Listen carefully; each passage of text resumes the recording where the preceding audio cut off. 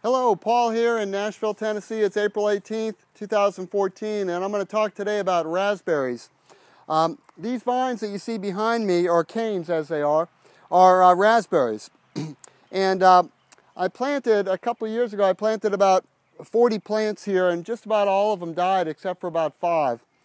But as you can see, those 5 have become quite prolific and they're taking over the whole area. And that was the idea. And these are a thornless variety, so we don't have to endure the thorns and the pricks. And I come out here in bare feet and pick in the fall when they come out. And I have it in a very accessible area. I come in, we park the cars here, and invariably when I park the car, my eye goes towards a very nice ripe berry. And so I get out of the car and go over and start picking and eating berries. These are just big, plump, red, purple berries that come out here, and I'm hoping that it'll take over the whole area.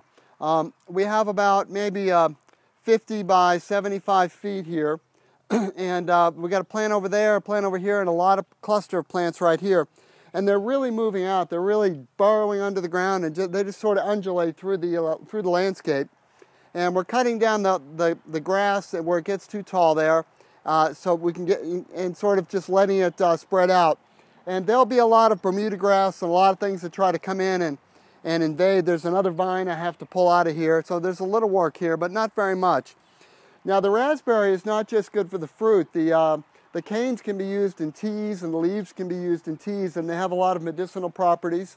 And so you just need to do your own research on that. But they are quite useful as a medicinal plant. So we'll wrap it up there. Thanks for watching our video, and we'll see you soon on the farm.